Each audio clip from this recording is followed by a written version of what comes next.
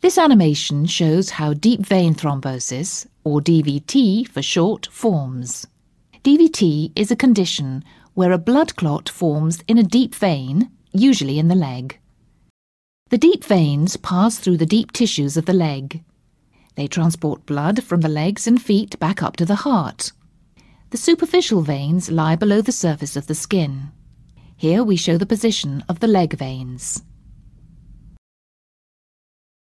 The deep veins run between muscles of the leg. Contractions of these muscles when we move our leg and ankle help to squeeze the blood back up towards the heart.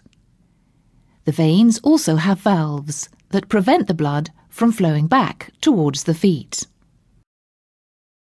DVT is where a blood clot or thrombus forms in a deep vein.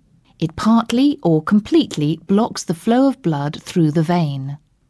A blood clot can form if a vein is damaged, if the flow of blood in the vein slows down, and if the blood has a higher than normal tendency to clot. Here we show the blood clot forming in the vein.